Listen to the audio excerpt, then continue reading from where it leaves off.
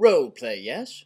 Well, let's first broach the big ideas behind role-playing. By role-playing, we mean to say the game of assuming a position or a personality different than one's own. It has an element of acting in it. Theater, as we say in my circles. And theater is very useful at getting people holistically involved in the subject matter. Mind, body, and soul.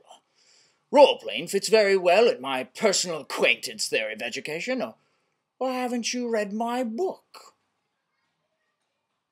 But you see, dude, some folks just don't like the idea of acting, so you kind of have to sneak it in on the side. Say, like, if you were a public speaking prof, and then you had your students get into a circle and you had them share their most embarrassing wipeouts. Yeah, dude. You could have them swap stories so that they'd be role-playing someone else's story.